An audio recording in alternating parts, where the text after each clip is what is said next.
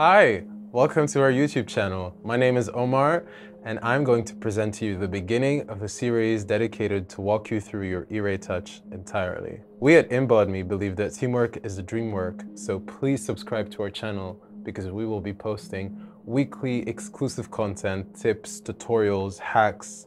You're really gonna love it. Let's dive right in. For this first video, we are going to talk about setting up your ERAE Touch directly on your desk or workspace right from the box.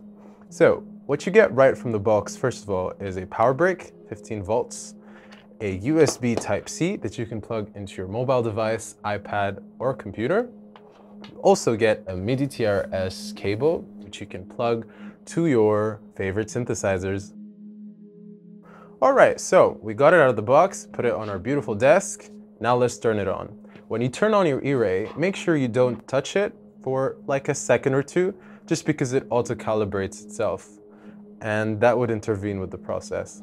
Now, a little overview on what our ERAE Touch is. Essentially, it's a MIDI MPE controller, multi-polyphonic expressive pad that you can use with your drumsticks, percussion mallets, anything creative that you can get. It's basically a large canvas made for you and your creative potential, so you can use whatever you like with it. The ERAE Touch comes also with its companion software, which is the center hub for the ERAE Touch. It's called the ERAE Lab. This ERAE Lab software, which you can download from our website, embody.com, it allows you to configure, modify, customize your own layouts.